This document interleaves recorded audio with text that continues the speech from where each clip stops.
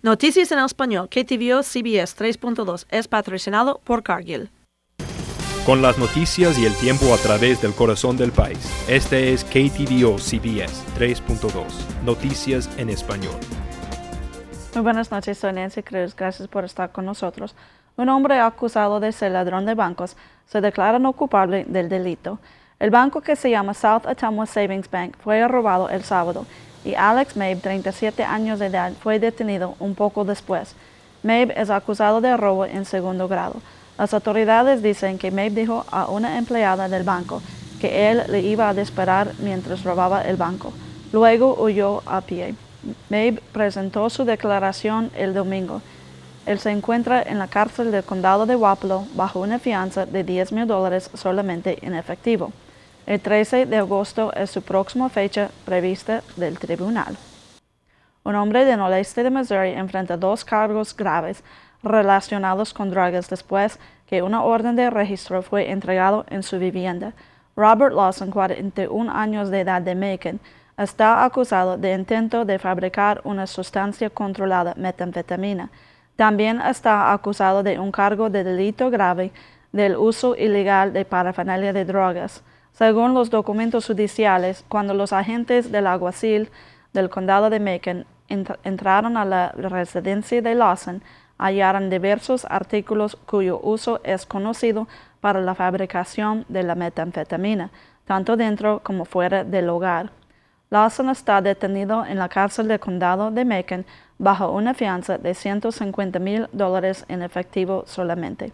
Además, esto resultó en un cargo de delito grave contra otro hombre de Macon.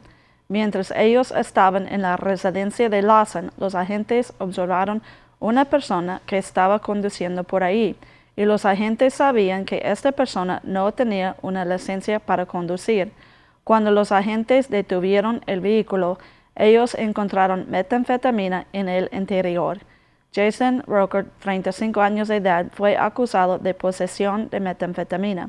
Brower ha sido liberado bajo una fianza de $10,000.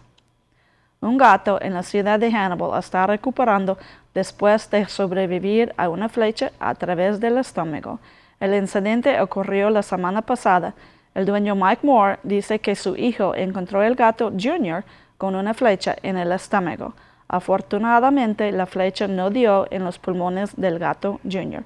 El hospital de animales que trató el gato logró determinar que el gato recibió el disparo desde corta distancia. Moore dice que el gato parece estar mejor, pero su recuperación todavía es incierta.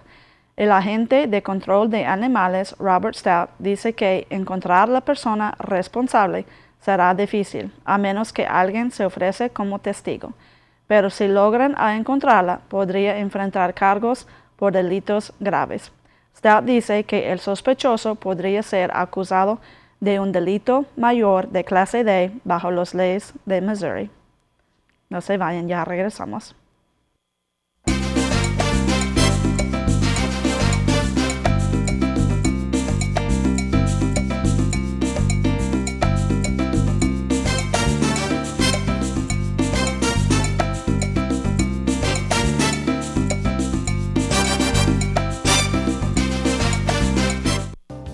Salud y bienestar es más que encontrar una buena clínica. Es una colaboración entre un paciente y un médico. Es una relación, un ambiente donde se valoran compasión y la comunidad, y donde se respeta. Salud y bienestar es algo más que números en un gráfico. Es hacer preguntas y encontrar soluciones. Es estar haciendo buenas decisiones para poner a su familia en primer lugar. ATSU Guttenson Clínica, trabajando juntos para alcanzar una salud óptima. Vamos a tener cielos despejados esta noche, debajo de lo normal, con la temperatura mínima de 61 grados y vientos suaves. Otro día caluroso el martes y con temperaturas cerca de 61 grados a las 7 a.m. A las 10 será más cálido con temperaturas cerca de 84 grados y vamos a tener una temperatura máxima de 96 grados. Vamos a tener vientos del suroeste de 5 a 10 millas por hora. También vamos a tener una probabilidad de lluvias y tormentas martes por la noche y hasta el miércoles. Gracias a todos por haber estado con nosotros. Visita nuestra página web para más información. Muy buenas noches.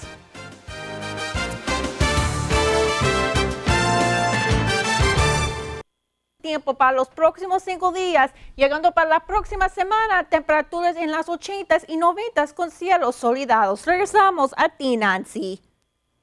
Muchas gracias, Vanessa, y gracias a todos por haber estado con nosotros. Visita nuestra página web para más información. Muy buenas noches.